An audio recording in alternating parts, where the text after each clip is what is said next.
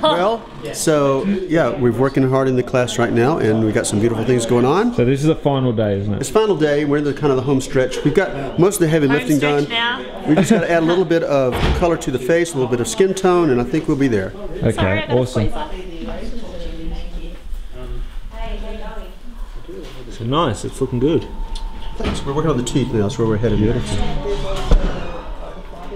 Excellent. I'll pan around and then come back for another demo. Yes, I want to try them. No, I haven't tried them before. Yeah, very different. Very good. Nice.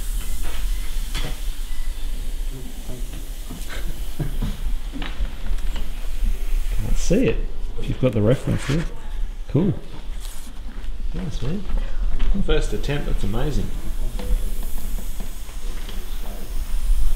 No comment, thanks, Carson. Oh. It's fantastic. Come on, Frank. Every time I say something, you're like, "Ah, that's not right." You beat yourself up over it. This is cool. This is the dots. This is the dots. Ah, you're doing the dots like that. Very good. Very nice. Bit of paper action there. Good old teeth, eh? Teeth. Teeth are just painful with any picture, I reckon. Artwork. That's good, right? Really So I'd good. like to sort of see if I can. Yeah, but Excellent. I just want to know that I can finish this and it go can on still YouTube again? kind of look, Probably, yeah. have a bit of a likeness to our reference.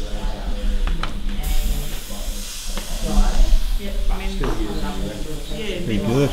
So you've got the paper template still on there, haven't you? Yes, a long way to go. Good though, you cut it all nice and accurately. The nose looks really good. Excellent.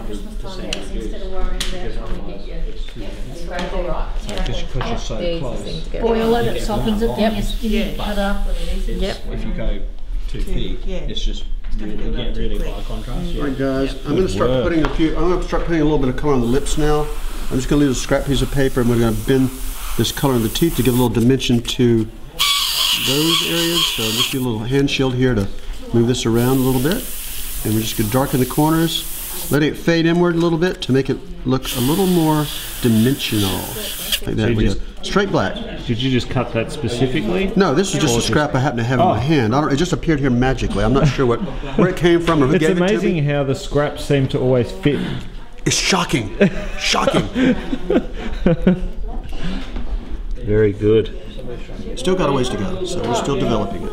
Can someone get the door from me? Still getting there, but it's looking amazing. Do I detect a bit of texture template in there? Yes, we actually use the microdot stencil right here to help with that. I see you've got another one here.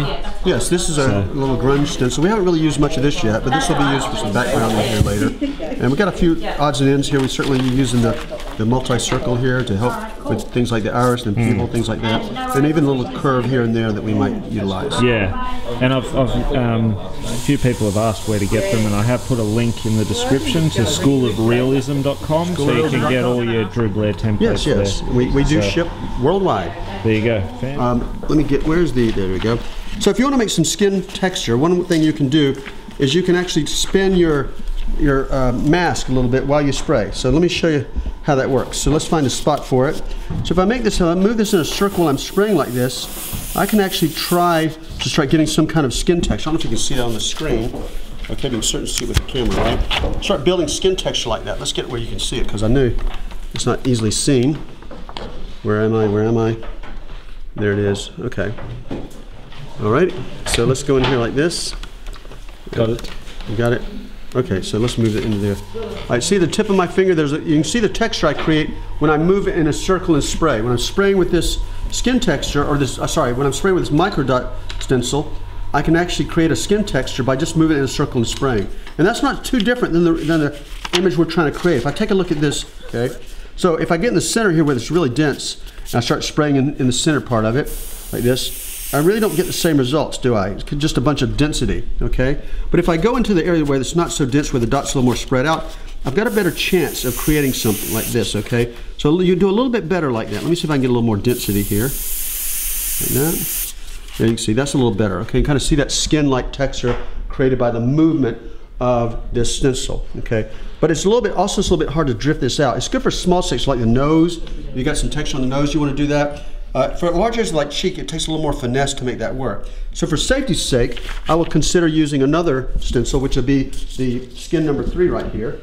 And I can do something similar with that. I'll just make some circles. Let's see what results we get here. So I'm going to move that in a circle, coming around like that. Like that. And you can see, it's not quite the same, is it? It's a little bit more, it's a little rougher. So, but if I try smaller circles like that, just real small circles, do I have a better chance? I have a little bit better chance, but it's still a little rough. So the best result are something with small circles, okay? In the center of this are small circles. If you look right there, there's some small circles, but I might be able to make that work a little better. Okay, I'm actually rubbing paint down on it now. But still not quite as effective though as it is with the microdot stencil. Microdot stencil is probably the most superior for this type of application. That's not to say we can't use this though, because we can. Okay, so let's see what I can do here. I've got some areas in the cheek here that I'd like to replicate, okay? A couple of areas like this that I'd like to put in there. And I push on into the ear over there. Trying to get everything lined up. Got that lobe happening right there. Looks pretty good. Let's push over to that right there. Okay, so guys, are we ready to move on? Do you need more time? What's the verdict? You ready? Okay, let's get a little closer like that. And so I'm just going to go ahead and commit paint to this side. I'm going to fade it out from dark to light. Okay, fading from dark to light. Right here like that. When you flip it back, you can see kind of where we're going with it there. I'm going to go a little more aggressively now. Get in there and put another dose of it in there like that. Okay, flip it back and look at it. Verify what's going on in here.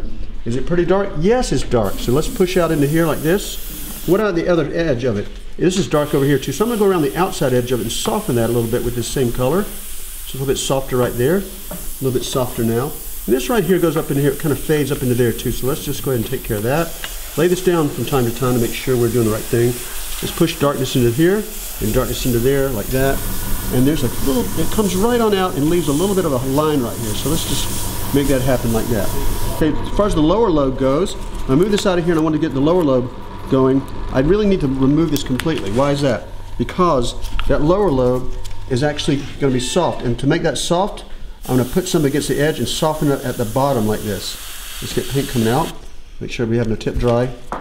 And let's try this again. Okay, so I'm softening up that lower lobe because it rounds out a little bit, and then actually some of it comes up into that like that. So you got a little bit of an edge there. And you can see that I'm not quite meeting there with all the colors, okay? Not worried about that. I can always revisit this with a mask or something like that and just kind of fill that in, because I really didn't commit much paint to that yet, did I? Like that, just fill that in a little more. That works better for me. And I'm going to make this edge a little bit harder right here. Let's just make that edge a little bit more solid right there. Let's go ahead and give more commitment here of the paint. Just using that simple piece of paper like that. There we go. So now we got a harder edge right there.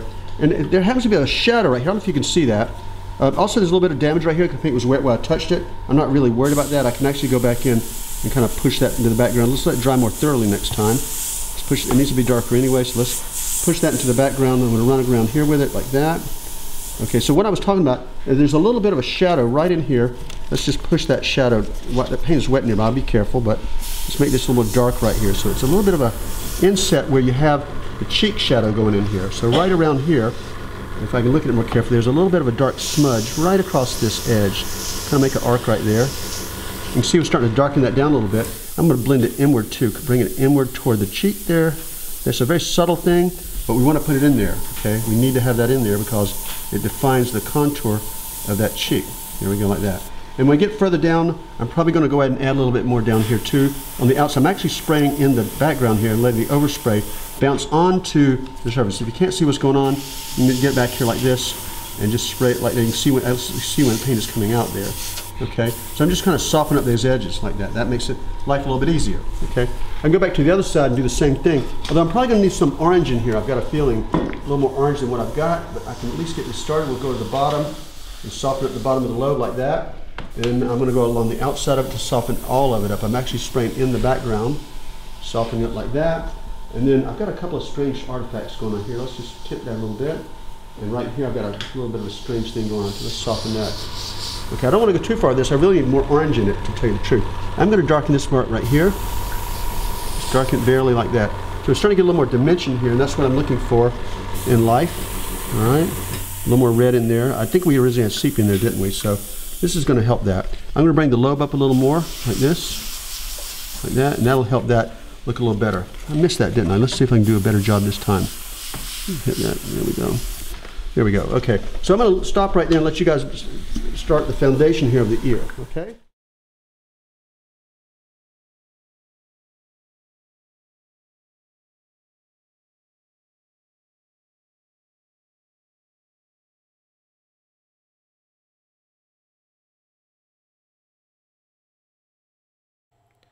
So I hope you enjoyed that video and you found it helpful. If you like our content, feel free to be part of our community. Hit subscribe, tap on that bell icon, and that'll notify you every time we put out new content. Until next time, go grab that airbrush and do some amazing artwork, and we will see you again very, very soon. Bye for now.